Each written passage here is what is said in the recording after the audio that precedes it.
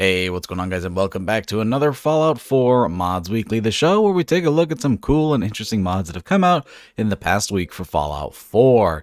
Now, I know we are a day late, but we still need to talk about all of the really cool mods that came out last week, and we're going to get started with one that I think you guys are going to like a lot. So without further ado, let's check out the Institute Weapons Debulked mod by Micalov.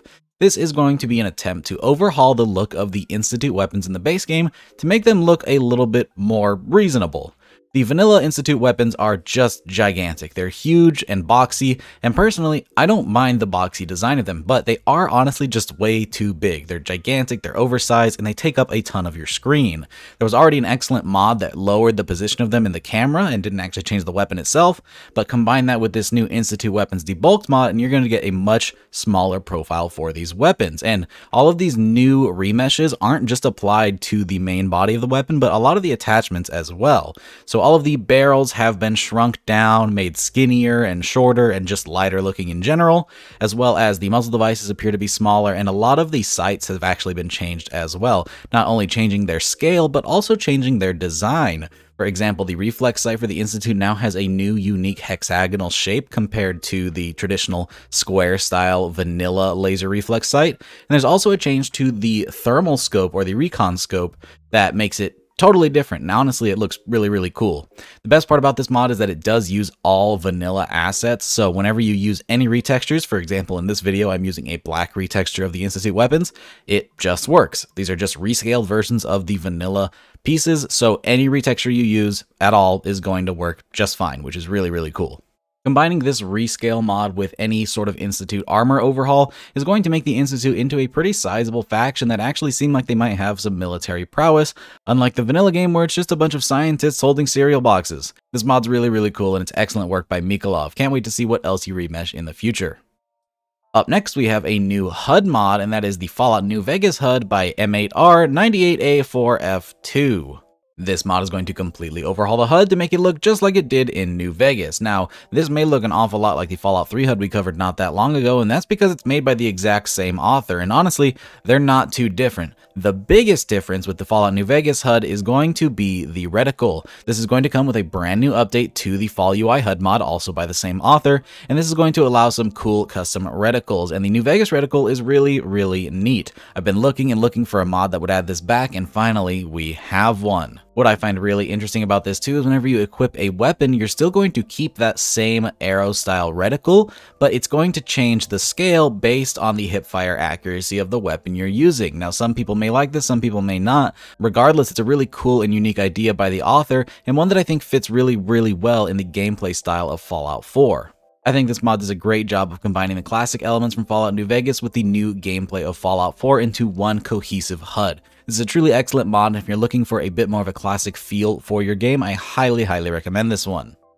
Alrighty, the next mod we're checking out is known as Fatigue Enhanced Combat Realism by Zzyxzz, and we're going to talk about this one live as it's pretty intricate as to what's going on here. So you'll notice that I do have a full AP bar, and the AP bar is not only used for VATS in this game, but stamina as well. And this mod is going to add fatigue when you aim down sights. So as you hold your weapon up to aim, it's actually going to drag down your AP pool, making it harder to run away from combat, and also it will make your weapon wobble a little bit whenever it drains the AP fully. Now, this is a very customizable mod. You can change the drain rate for pistols, rifles, laser weapons. Everything is super customizable thanks to a very intuitive MCM menu. So if we head over to the newly added fatigue menu, you can see that we can turn the whole system on or off at a whim. We have the wobble settings. These are going to change the minimum wobble strength and then the maximum strength for the pistols, rifles, heavy guns, and other. So if you want pistols to wobble more or less than rifles, you can change that here very easily. You can change the AP drain settings, so which ones are going to drain faster. My typical go-to is the bigger the weapon is, the faster your AP is going to drain when using it. Additionally, you can make it so that whenever you shoot, it drains even more AP because it's going to be a little bit of a kick to your shoulder or wrist, depending on which weapon you're using. You can also reduce the amount of wobble if you're in power armor, giving a new reason to use power armor, which is really cool. So you're no longer going to have that severe wobble or recoil. And then there are a couple of other stat settings that you can change down at the bottom as well. So that's pretty neat. But we'll go ahead and show this off just a little bit more. As we saw, whenever I hold up the weapon, it does drain the AP pretty quick. But if we shoot, it goes even faster, which is pretty dang neat. And I do have it set up a little bit higher than the vanilla settings just to really show it off in the mod review. But also, if we switch to a rifle, you'll see that it drains much faster. Now, this is a bit extreme. This is not at all how the mod comes stock, but I ramped it up just so you could really see how it works.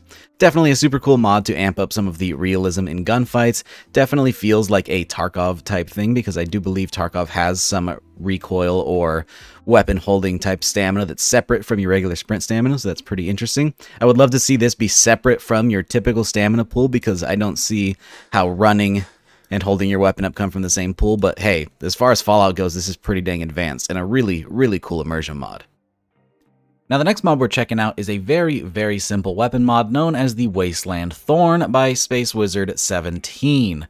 Now, this mod is essentially just another version of the pipe revolver with some newly added attachments that make it look more like the Thorn weapon from Destiny. So this isn't a ton. It's really just a barrel attachment for the pipe revolver. Although it is in the form of a standalone weapon, this thing's going to have much higher base damage than the regular pipe revolver, almost to a bit of a broken point, but it's going to have some really cool visible attachments as well.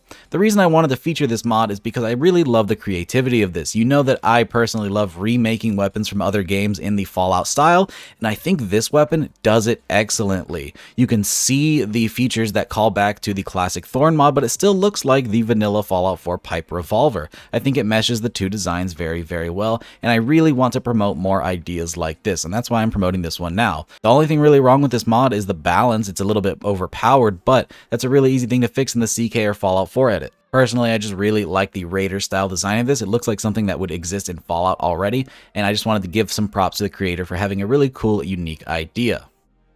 Up next, we have a new set of weapons known as the Chinese Officer Katana by Micalov. Now, this mod has actually undergone some updates that make the title a bit outdated, but what you're going to get in this mod is a replacer for the Chinese Officer Sword in the vanilla game. Now, there are a handful of options for you to install based on your preferences. There is a replacer of this that's going to make the Chinese Officer Sword look more like a Chinese Dao, so an alternative Chinese weapon, which is still pretty lore friendly. But there's also a version that will approach sort of a katana style look. But now, instead of just a replacer, you can also download the Katana as a standalone weapon that will rename it to the Japanese Officer Sword. So now, in the game, you'll be able to find both the Chinese and Japanese Officer Swords. You can actually download both versions of this mod on the same file page, and you'll be able to have two cool new weapons. One is just going to be a reskin, and the other is going to be a completely standalone new sword, which is really cool because I think the melee weapon representation on the Nexus is a bit lacking at the moment. So having some cool, new, lore-friendly melee weapons is pretty sweet. Functionally, the stats of these are going to be identical to the Chinese Officer Sword. There's no changes there. Whether you get the standalone or the replacer version, the stats are all going to be the same, and they're going to come with the same attachments. The serrated attachments, the electrified attachments, that's all still there, which is really cool, and they're all going to have their own unique meshes. I really like this. Really cool stuff by Micalov. I gotta say, I like this one quite a bit. And finally, we're going to have a little spooky mod known as the Halloween Creature Editions by Elha, otherwise known as Zorkaz. This mod is going to add a bunch of new creatures with unique traits and unique locations all over the Commonwealth, so let's go ahead and get into exactly what you're going to get when you download this mod. The first of the new creatures is the Protectron Ghost. This is going to be a ghost of a Protectron. It can be found in subways, and it has some very unique combat traits. What makes these guys special is that they cannot be damaged by normal means. If you shoot them with your gun, nothing's going to happen. You have to kill them with energy explosions like a plasma grenade or a pulse grenade, which is pretty cool. And whenever you hit them with one, they won't actually die. They're just going to shut down. You have to go and activate them and give them a subway token, and then they will disappear.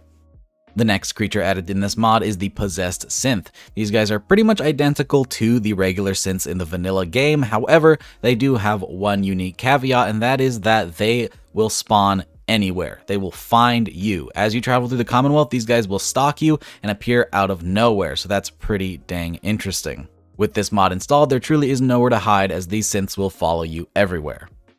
The next creature added in this mod is the Hellhound, which is going to be a pretty much vanilla mongrel, except it's going to be completely covered in fire all the time, and it's going to have a cool glowing charred look when you get up close. These guys can be found anywhere near gravestones, so if you head over to a cemetery you may find one of these guys, and they have really high resistance to fire and energy weapons, and when you kill them they will explode. The next NPC added in this mod is the tax collector. This may not seem very Halloween themed, but let me tell you, there's nothing scarier than an immortal tax collector who's been looking for you for over 200 years. If you want to find one of these guys, they actually travel from bank to bank in-game. So find any 2 banks and follow the path between them and you may find a tax collector. And the coolest thing about them is that when they attack you, it actually doesn't do a lot of damage to you at all. It takes money directly from your inventory that just goes into the ether. Whenever you kill them, you can't actually loot the money, so you really want to avoid being hit. That being said, they're pretty weak and pretty easy to kill, so just avoid being hit and you'll be fine. The next NPC is known as a treater, the kids who are out there hunting for candy, except these guys are a bit more violent than your typical trick-or-treaters. These kids can be found in the city, so when you head to Diamond City, be careful, you may actually find some hostile enemies. And you can't actually defeat these guys, you need to give them candy in order to calm them, but there is a chance that they'll actually take your side in combat after you have given them some candy, so that's pretty neat. But where do you get this candy? Well, that is where the Super Pumpkin Behemoth comes in. This is not in any specified location, they are hand-placed in a bunch of random locations all over the world, so just keep your eye out for a giant orange creature. This guy will throw pumpkins at you, which is a pretty interesting combat mechanic, and whenever you kill them, they will explode into piles of candy, and then you can use said candy to trade with the trick-or-treaters. And the final enemy added in this mod is the Polterghoul. And what you're seeing on screen is not a joke. These guys are completely invisible, so watch out for them. If you want to find one of these guys or you want to avoid them at all costs, they can be found exclusively in the swamplands in the south of the map. And when I say these guys are invisible, I really mean it. Even after you kill them, it's not like a stealth boy. Their body stays invisible as well, so you're really going to have to look for them if you want to loot them. And that covers pretty much all of the enemies added in this mod. They are pretty crazy, most of them are goofy and nowhere near lore friendly, but they're a lot of fun if you're looking for something goofy to install for the Halloween season. I know we're a day late for Halloween, but it's still that time of year, and you could always download this one in preparation for next year. With that, I think we're going to wrap things up. I hope you guys found at least one mod in this list that you want to throw into your load order. If you enjoyed the video, be sure to drop a rating and consider subscribing if you haven't already for more videos just like this. Big shout out to all of my patrons, and a special thank you to Captain Chaos, Helljumper, Indecisive Wolf, Jackie Noid, Timmy76, John Moreland, Cushy58, Logan Rigmaiden, Micalov, Moonlit Gamer, Feed, and Youth RC for joining that Tier 3 Patreon membership. If you'd like to support the channel or the mods I work on over on Patreon, you can do so using the link down in the description below, but it's completely optional. Thanks again for watching, guys, and I hope to see you all in the next one. Peace.